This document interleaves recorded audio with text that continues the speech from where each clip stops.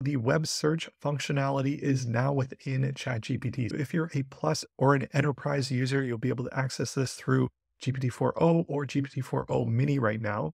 So I'm just going to give you a quick look on what this looks like. If you want to access the search functionality, you can / and explicitly set the search functionality. You'll be able to have some trending suggestions here where you can just select that. So today's show on Halloween 2024. What it will look like for a search, you'll have your search results. You'll also have the citations that it's using on the right-hand side here. You'll be able to see them in line here. You have this tooltip that you can hover over, and it explicitly says where the source is from. If it's using the New York Post or People or whatever the source might be, it's going to say that and not just give you a number within the annotation there. There is also the ability, as you see here, where you'll have YouTube videos right in line with your results. And you can also say things like, what is Apple's stock price? And what's neat with this is they have generative UI components that are built in. So you'll see here, the response is streaming out, and then it will also give me this interactive stock chart that I can use here. If I try a bit more of a complex query and I say compare Apple and Microsoft stock, we see that it's referencing the sources. And in this case, it's not actually giving me an overlay within the chart. I think these generative UI components are definitely going to be an area where we'll start to see more and more within this offering and ChatGPT. But right off the bat, it is a pretty neat experience. Now, the question that a lot of people are asking, is this going to replace Google search? Now, over the long term, it's an interesting question. I don't think this is necessarily going to be the case in the short term, but it definitely is a pretty interesting direction in terms of how you can leverage these new generative AI tools right now. Now, one of the bigger questions that came to my mind is how this will affect something like Perplexity, which is really their value proposition. There's a ton of other features that they do really well. And I've been a longtime user and fan of what Perplexity is doing.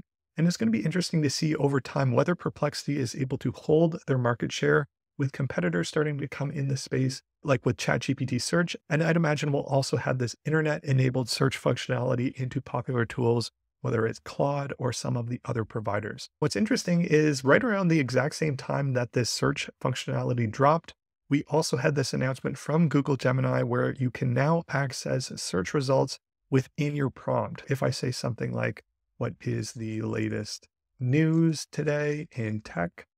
And I send in that query.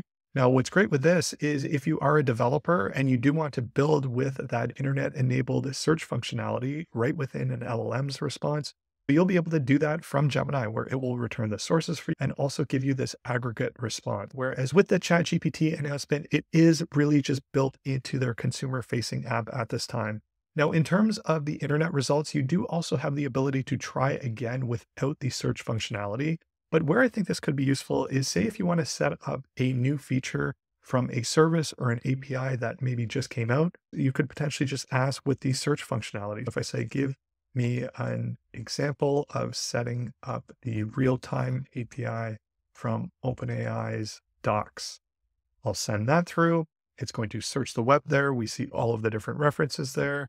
And so at a glance, it's giving me what looks to be what might be a working example. Now, I'd actually have to try this to see if this was the case, but it's in the direction where you can see where this is going, and it can definitely be helpful as they begin to build on this and develop this. Where this was initially really popularized was with Perplexity. If you haven't used Perplexity before, this is essentially what it looks like. This is the free tier, mind you. On the pro tier, there are some big benefits where you'll be able to access other models like Sonnet or Grok or the GPT series of models you'll be able to access within it as well. And it's a similar sort of experience here, right? You have the answer, you also have the sources. It's going to aggregate those results and give you that synthesized answer with the references in line. In terms of the accuracy of the results, I wouldn't be surprised if Perplexity is ahead. They have been doing this for a couple years now, whereas ChatGPT, this is a brand new offering for them. That's just something to be mindful of. So another thing with this is you can search for images. So if I just say, show me images from OpenAI's developer event in London, we can see what it will generate for us here. And here we see that we have the images here. So we have some promotional material, and then we also have some images that you might otherwise get from something like a Google search. At a glance, these don't look like they were from the event. Mind you, I saw most of the images on X. I don't know if that's a source that they'd be able to access within this capability. One final thing that was interesting when I was setting this up is as soon as you enable the search functionality, there is the ability to set this as your default search engine in your browsers. They do have a Chrome extension. I set it as the default from Google just to try it. Instead of routing to Google by default, it will route you as a query to ChatGPT. I'm going to try that over a number of days to see if I enjoy that.